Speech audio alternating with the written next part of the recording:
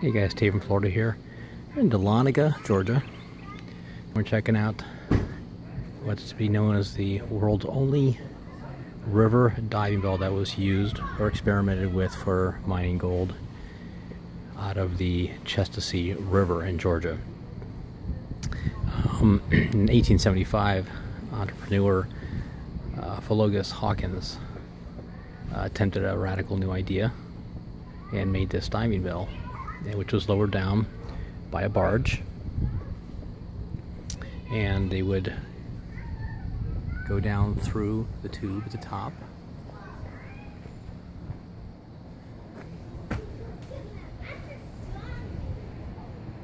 and they could seal the top off once one side, and then they would be inside this here.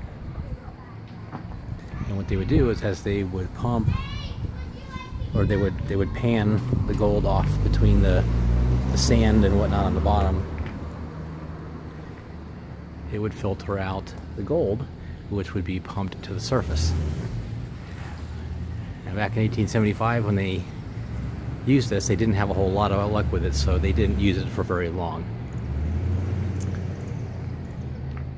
You can tell on the front end has a kind of a pointy end to it because they had a problem actually picking this thing up if it was just a regular square, so they put a pointy nose in the front of it. Now this has been redone. This is the actual unit from back in 1875, and the top piece, that is new, but they did redo the original, which is this piece right here. So this would be on the top, and they would actually go through, they would crawl through this down into the diving bell itself. And you can see the whole thing where they would pull the hatch and close it and seal it. And here's one of the hatches here.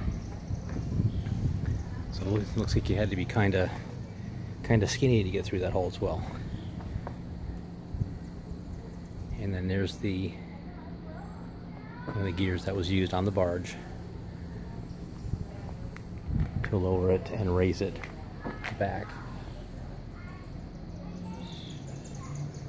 They just finished restoring this in the last few years. So if you're in Dahlonega, Georgia, come check this out.